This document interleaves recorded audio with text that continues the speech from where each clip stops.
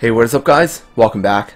So, welcome to a new video. We basically just got hit with a new patch note, and this patch will be coming out very soon. At the time of recording, it should be coming out tomorrow, after today. So we're gonna just take a look at all the notes, everything. I'm gonna share my thoughts on everything that's listed here. It doesn't look like a lot, but there's actually a lot to be. There's a lot that I can talk about, I think, just with just what we see here. And also on Reddit, some people actually translated the skills of some of these monsters, the Maris and the new Sparkets, I think. Yeah, I'm gonna have those two open as well, so we can take a look at them at the same time. So first things first, the patch is coming out tomorrow. There's going to be a maintenance. It's probably going to be a long maintenance that they're saying it can be extended. There's going to be a new monster called the Yeti. And this Yeti is basically, it's going to be available during the event period. You can basically get these Yetis as a capture event. And also they're going to be encounterable in the new area once they actually come out, but the new area isn't going to be out yet. So this is kind of just like it says over here, Yeti will be available to capture before the Glacial Plains is open. So I think what this implies is that the Yeti is going to be the new 3-star rare monster on Glacial Plains once the new map comes out. And they're basically just giving us a preview of this monster, so you can kind of catch him beforehand. It's not too big, but I think it's actually quite a nice little addition, because what this means is we will be able to get a few more of these Yeti monsters on the normal story maps, which means that I'll be able to do more rebirths, get more light dark versions of the rebirth monsters, make them variants, and I can rebirth more variant rebirth festival monsters and stuff like that. Second monster is the Sparket. The Sparket is a new 4-star monster. It says that the Sparket is randomly summoned during Rebirth Festival. So this is, I think it's over for the Verdes. There's going to be no more Verdes, but God damn it. There's going to be Sparkets now. And you will be able to get these new Sparket monsters. I will take a look at all their skills right afterwards, right after I talk about the patch, or I could actually take a look at them right now while I'm talking about it. Sparket, there's 5 elements. Basically, they have a global leader skill for HP, so this is actually very useful. Holy shit, my neighbors are cutting down their trees. That's why I took a look up there, up at my window just now. I just saw like a tree go by my window. The fire version is going to be a tank, 2-turn stun, 2-turn blind. Basically, this is going to be like a water Sura, but I don't think the 5-star skill is as good, but it actually could be an AoE, so it might be a better monster. Stat distribution wise, I think this is pretty nice. It's mostly HP, mostly defense, not a lot of attack, a little bit too much recovery. You could actually move some recovery stats here, it could be better, but not going to complain too much. It's just a random 4-star monster. Water one is an attacker with 2-turn blind and a courageous strike on crit. So basically, this is going to be it's gonna be a water version of the Fire Verde. It can be really nice. I think this monster can definitely be very good for Titans. It's attack type. It has a lot of attack, not too much defense, quite a lot of HP, not too much recovery, which is also good as well. The wood monster is a balance type with elemental advantage. So this is like elemental edge and a 2-turn attack down. I'm guessing they have AoE skills because they like 60% is not very high for a single target skill, so it's actually more reasonable for it to have AoEs. So I'm pretty sure that these monsters will have AoE skills.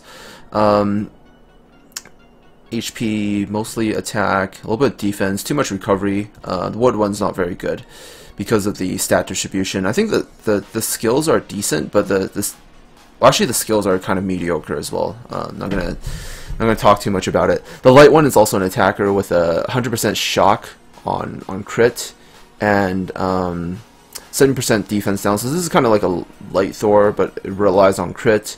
Stat distribution wise, pretty nice for an attacker, 3,300. That's really all that matters. You could also, I think you can maybe use him on offense.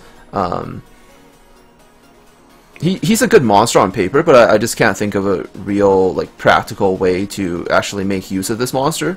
So I'm not currently in the game right now. I'm not sure how this monster could be used. The dark one I'm actually quite excited for. I do actually really want this monster because it has a restore ally SP bar by 10%, and also has a 70% stun. I think this could be a really nice monster for I think possibly farming in the future. I currently have the Light Succubus, which gives 10% SP boost, and I could also pair her up with this monster, and then this could boost the SP bar of my monsters even more. Stat distribution wise, I think it's really nice. Mostly HP, mostly defense. Not a lot of attack, not a lot of recovery. So this could be a really nice monster to put on arena defense. You know, he's mostly tank type, and he has a pretty annoying stun. I think 70% is pretty high on a 5-star AoE skill, and mostly is to boost the SP bars. So yeah, really nice monster. Thanks Stoopy for posting this on Reddit. And we're gonna be taking a look at the Maris as well. The Mari is there's only going to be a water and light dark monster. I think this probably is going to be the next capture event. Probably, since there's only one element plus a light dark version, this probably is going to be the. I think this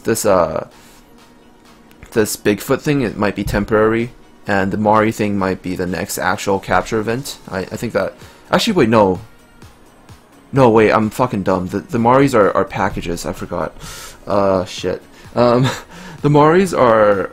You know those like light dark packages that you buy for like 400 astrogems? This is going to be like a advanced version of that, and it's going to cost 990 astrogems. Basically, wait, I'm not sure if they misprinted this. I was looking at this just now, but I'm not sure if they actually misprinted this.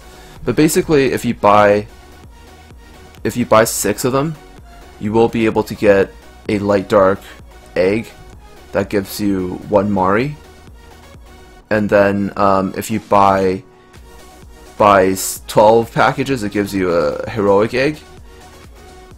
Actually, that's not too bad of a deal, I don't think.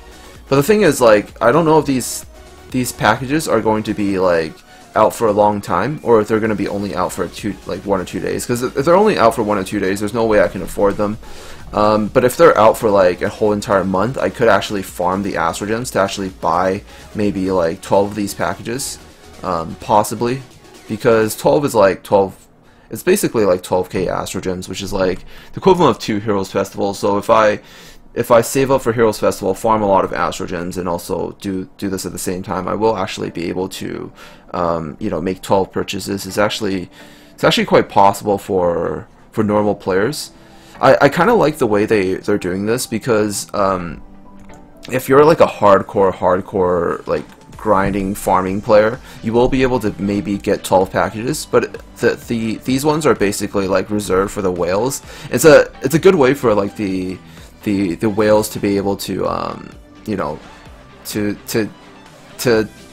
spend more money on the game. This way, like, it keeps the game alive. But at the same time, the players that are like super hardcore and want to farm, they won't necessarily be able to, you know, get the Mari that they want, but they will be able to get a light dark Mari egg, which gives you either the light one or the dark one, so you have a chance. And if you get 12 of them, you basically get another heroic egg, which is another guaranteed Nat 5, which isn't too bad.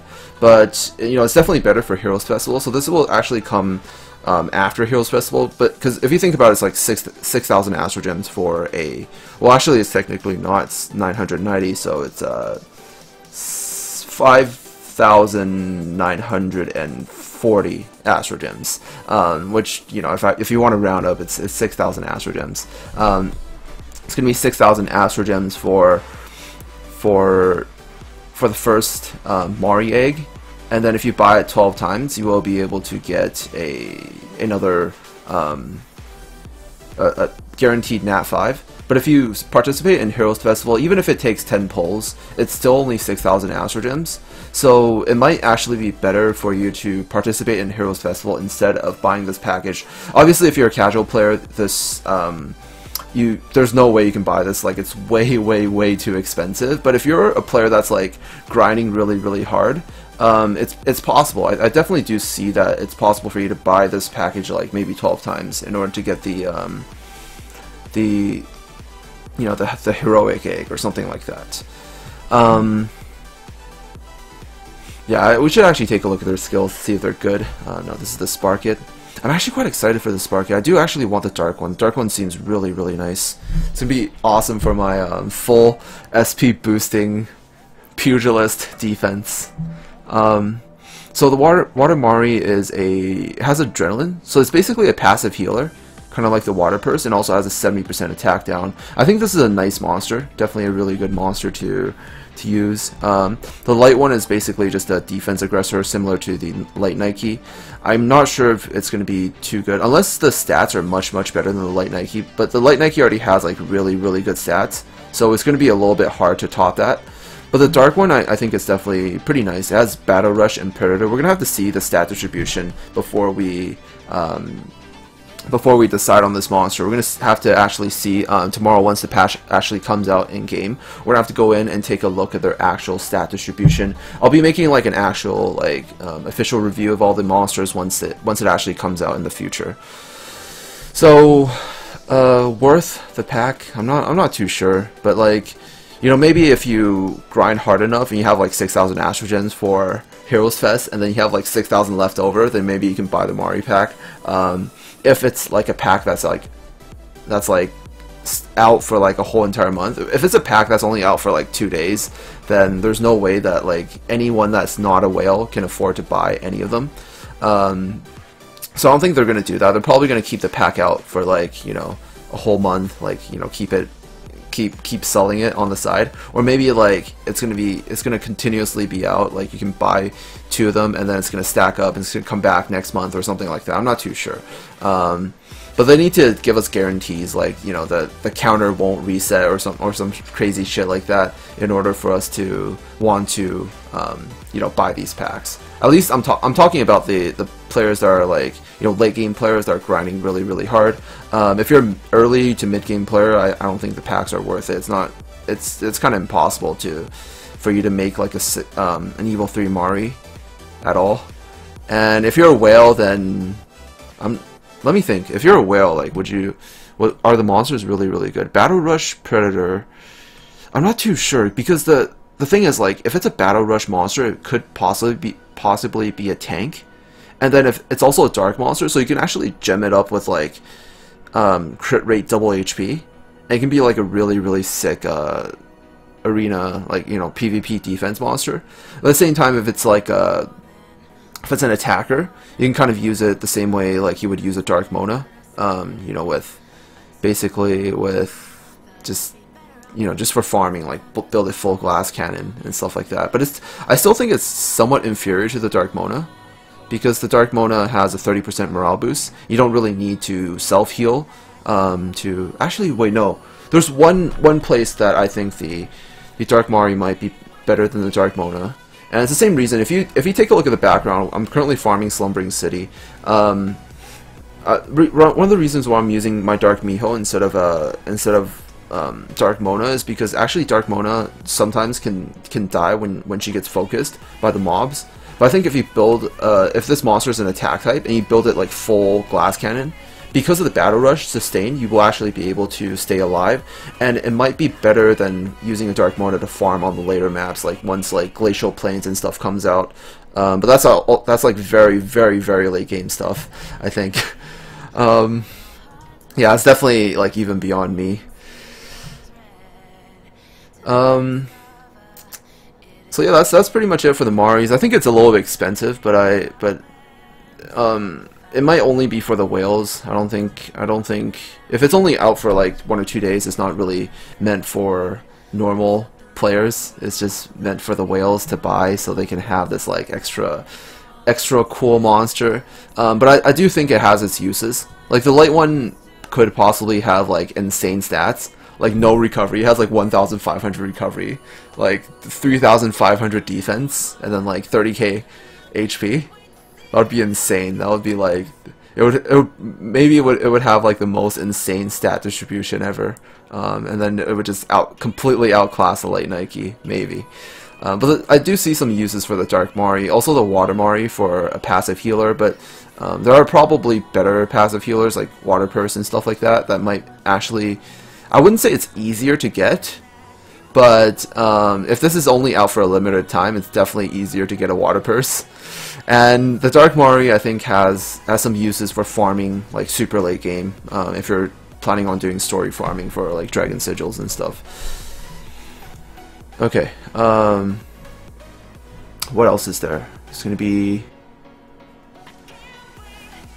Alright, so there's going to be capture event, the Yetis, or we talked about this. We talked about the package. Now, the final thing that they added was new skill books for a lot of monsters. So the Siren, I think this is a pretty good idea because the Sirens, the Water Siren especially, a lot of early game players use this monster. And if you get some skill books for the Siren, you can definitely skill her up, and she can be pretty useful for a lot of things. I do have a light Siren, so I'm actually kind of excited for this. See if I can skill her up and make her even more OP. The Hanas are also really nice. I think the Wood Hana is definitely really strong. If you can max skill Wood Hana to get her attack down chance up higher, and then maybe make the defense buff last like 4 turns or some shit like that, that could be really insane. Cotines, I think this is quite interesting. They're adding skill books for 2-star monsters. The Water Cotine is definitely really good for clan battles. Also quite good for early game, just for healing. Also pretty good for that TLC floor with the Fire Cura. Maybe it'll be really cheap to skill up the 2-star monsters. So if it's super cheap to skill him up, you can definitely do it to boost your Titans runs, like to boost your Titans team, you know, overall tankiness. Maybe the defense buff will last like 1 more turn or something like that, a little bit more. So that's definitely pretty nice. Candling buff is actually pretty good as well, because the fire candling is quite nice for early game. Some people can use them for B9, and farmable monsters have really good stats. Like farmable 3-star monsters have really good stats, so the candling is definitely pretty nice. Phibians, all elements getting boosted, so maybe the light dark Phibians are going to be much stronger. Like if they boost the dark Phibian by a lot, it could be pretty insane. Like a 40% battle rush with what's his other skill? Like more healing on his last skill could be really cool. The Hermite, the water. I almost have an Evil 3 one. It's kind of sitting in my storage. The Loki's. If I can buff up my light Loki even more, that would be really nice. The Scorus. You know, I remember when I did the collab video with Asian Elite, he showed his Wood Scorus team for Golems B7, and the scores were really good. He was running a double Wood scores team. You can definitely check that video out if you just look at my channel. And yeah, if it's really cheap to buff up these 2-star monsters, I think it's definitely pretty nice. You can definitely just, you know, skill him up a little bit and make him a little bit stronger. The Banshee, I'm not too sure. Maybe if they buff the Wood Banshee like even more to make her armor break like 80% and give her a stronger morale boost, like, you know, 40% morale boost, I think she's definitely gonna be really strong as well. The Monkikis, light dark Monkikis. I don't really like the Monkikis because they're single target, but yeah, I don't like the Monkikis. I'm just gonna leave it at that. The Lats, the Water Lat is a really nice monster for early game. If it's cheap to skill him up, then, well, actually he's a 3-star monster, so it would cost the same as a Water Miho. I guess you could skill him up early if you're trying to get into like B8 and stuff. I think it's pretty nice to skill up a Lat if you get some skill books for them. You know, just dump them in, and that's basically extra damage for your team. So that's pretty nice. I'm quite excited for all the new skill books. We'll see. We'll take a look at everything that I have once it actually comes out. I really hope that they add a tab actually in the Astro Guide to take a look at all the skill book skills, because there's no way to look at the skills of all these monsters if you don't actually have the monsters. So yeah, that's pretty much it. In conclusion, I think it's not bad. We have some new stuff coming out very soon to keep us wanting more. I'm kind of sad that the Verdes are gone, because I do actually want to build a light Verde, but I'm gonna have to wait for her to come back into rotation. I currently have a Fire Verde Evil 3 already, so that's actually pretty good. And I'm getting too many like variant 4-stars that I need to start dumping into something else. So I think once the Spark Kits come out, I'll be able to dump a lot of my variant 4-stars into it to try to get like a dark one. I definitely do want the dark Spark Kit. Has really nice HP defense. It's gonna be really awesome. I want to pair him up with my light Succubus for arena defense, and we're gonna have like some crazy morale boost action very soon. So yeah, that's pretty much it. That's it for this video. Hopefully the patch is good. Once it comes out tomorrow, I'll be able to do a actual actual review of the patch, and also an actual review of all the monsters once I'm able to see all their max level stats and everything. So that's pretty much it. Thank you guys so much for watching, and I'll see you guys in the next video. Peace out.